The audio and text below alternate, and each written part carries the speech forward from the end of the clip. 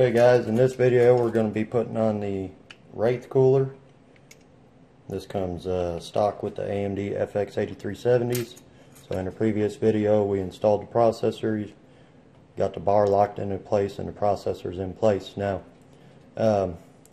this video for instructional purposes, I don't actually have any thermal paste right now, but all I ever do is I just put a pea size, like you know the peas that you eat, a pea-sized little squirt of thermal paste right into the center. There's all kinds of different ways people do this with the X's, with the credit card smearing it. I've always just put a pea size in the middle and smash it down, and I've never had any trouble with it. So what you're going to want to do with this is you need to make sure that you have it lined up in a good way for you to plug this into your CPU fan header, which is up at the top of the motherboard. So just depends on what works best for you. You could plug it in right now and then try to see where the cable is going to end up for you.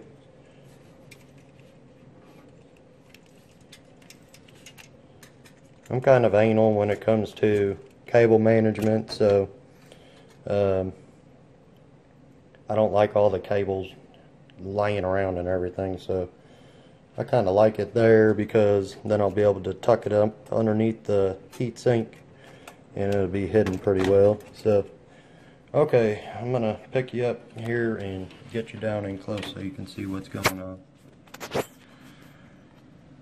Let me get it to focus. Okay, so you have this little opening there, and that's going to have to go down onto,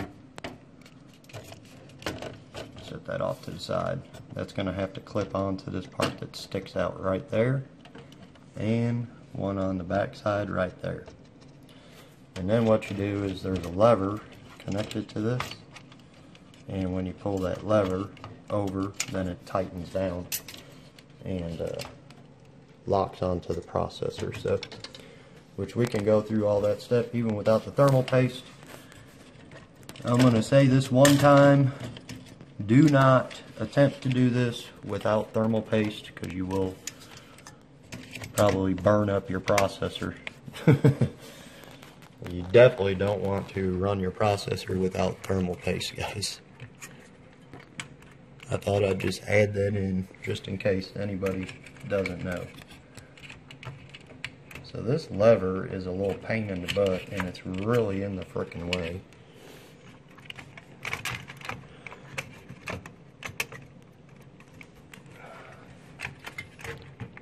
If anybody wants to know why I went water cooling, this is one of the reasons. Right here.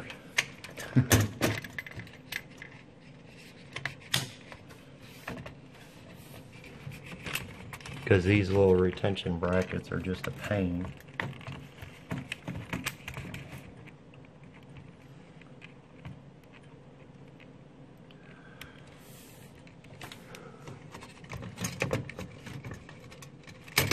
Alright, we got it hooked on the back side there. I need to get it onto the front here. And it probably just came disconnected back there again.